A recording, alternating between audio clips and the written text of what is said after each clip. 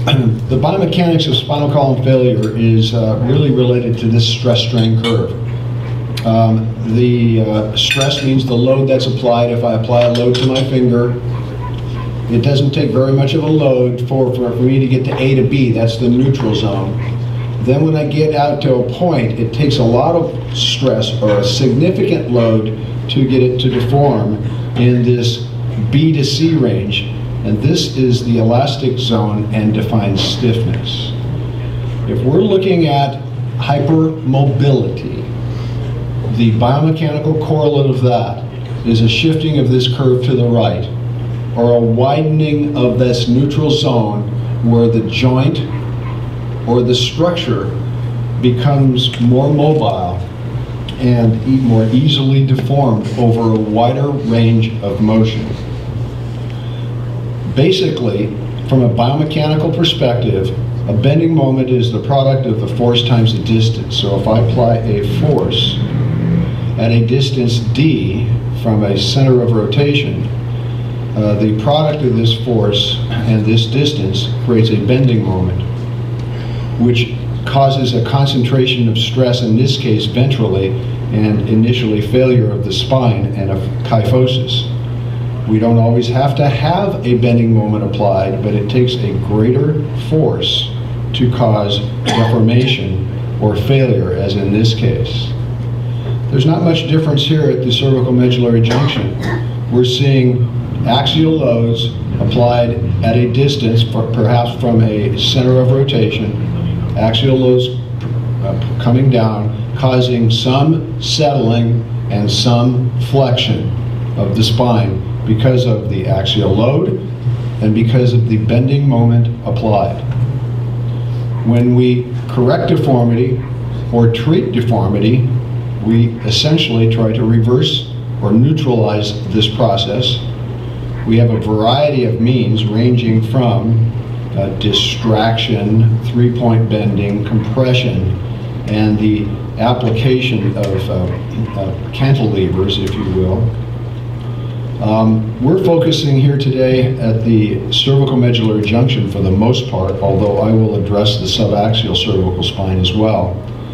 And we can manage some of these deformities by a variety of fixation techniques and deformity reduction techniques. The head holder during surgery is a good way to attain capital, which is upper cervical flexion and extension, is a very ineffective way of really reducing kyphotic subaxial deformities.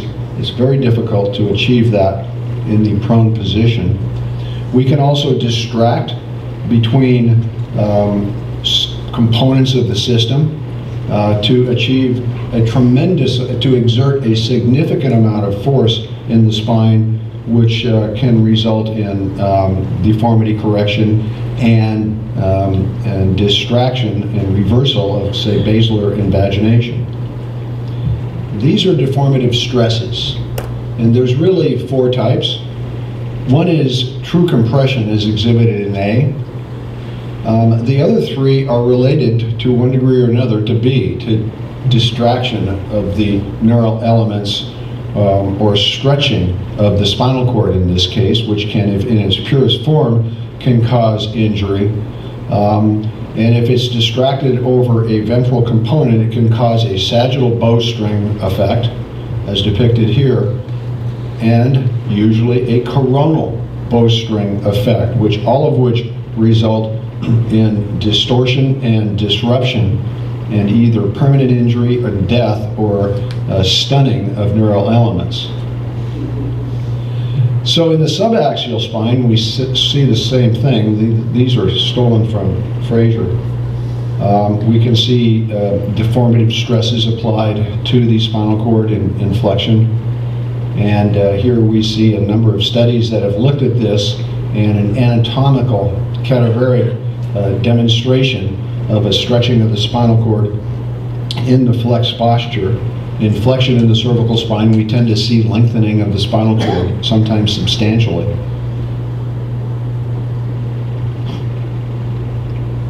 With this, we tend to be flexing the spinal cord over a mass, as in the red arrow, which results in compression on this side, but actually distraction on the other side, and we can see stretching of the neural tissue on the opposite side of this compression, resulting in injuries both ventrally and dorsally in this case.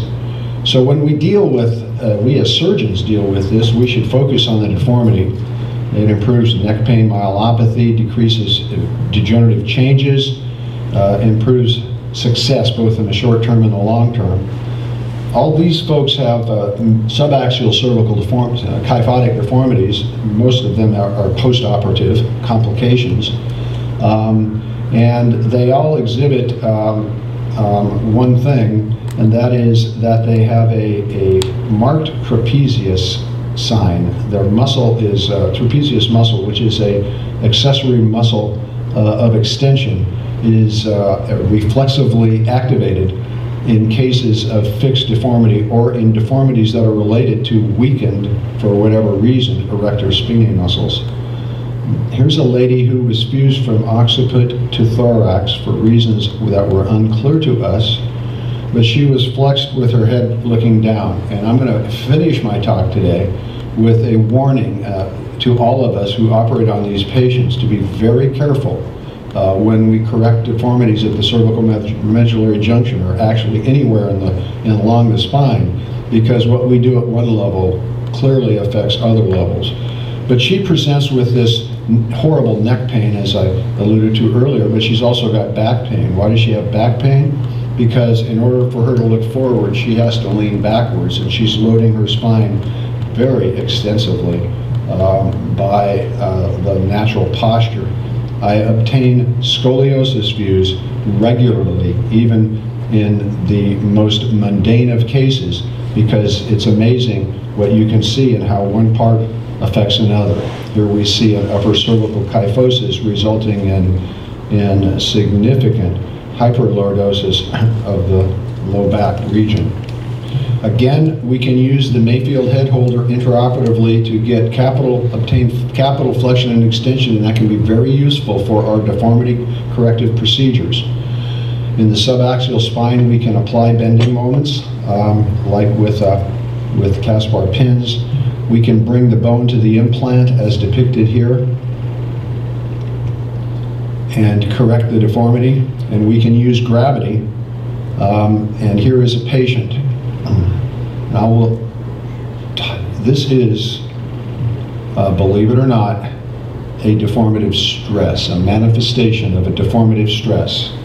At this level of the spine, in this patient with progressive myelopathy and neck pain, multiple ventral and dorsal procedures, she has signal change in her spinal cord in an area where her spinal cord has patent subarachnoid space, ventral and dorsal.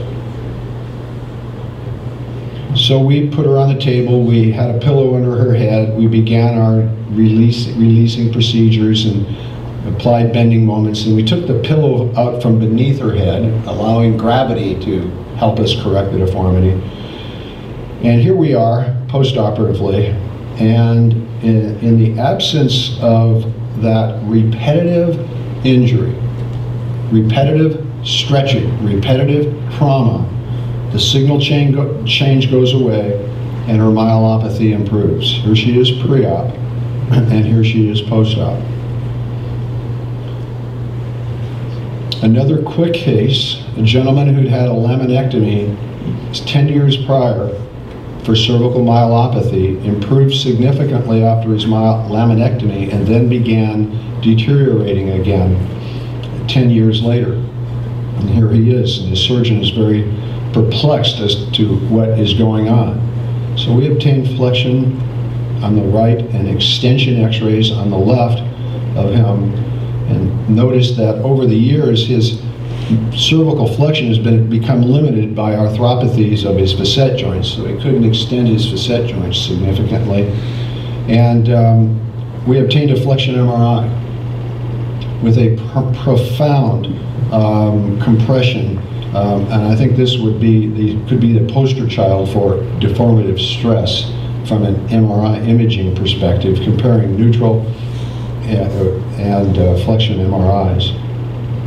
So we were able to correct him from behind by doing a multiple level facetectomies and eliminating that facet arthropathy limitation of extension, and correct his deformity as depicted here, with immediate improvement over the next several days of his myelopathy. All we did was stop the trauma. We stopped the deformative stresses on the spine. There's a paper by Fraser and others, including myself, that outlines some of the theory behind these things that I've been addressing. But again, it fundamentally comes down to B, C, and D, with stretching and tethering and sagittal and coronal bowstring effect. But surgeon, beware.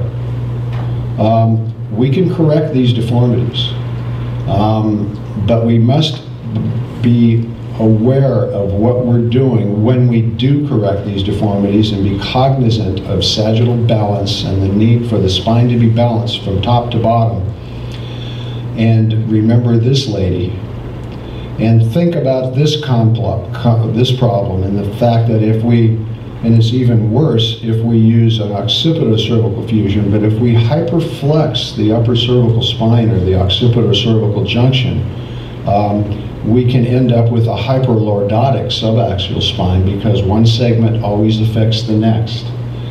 On the other side of the coin, if we're extending the spine at the cervical medullary junction, we may have a very significant adverse effect on the subaxial spine, as depicted here, and graphically depicted here in this imaging study, with the cervical kyphosis occurring after a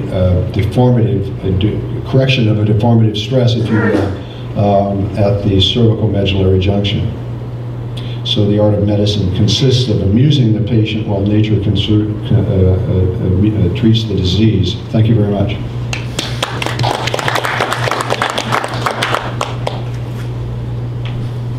Okay, so, yeah, question? Just a comment that Breed's work has become part of the foundation of a lot of modern physical therapy. And in working with some of the physical therapists we deal with, they often talk about either adverse neural tension, which is a strain that is below the threshold of detection by nerve conduction and EMG type studies, but that is the most common thing they see. The other term that's used for it is neurodynamic dysfunction, or neurodynamics, talking about the more the peripheral nerve and the spine needing to be able to move and glide to accommodate movement. And so that's another area of literature that might be brought into this group's discussion. It seems entirely consistent with the concepts that you enunciated. Okay. That makes sense. We need to draw in those people. I don't know who they are, though.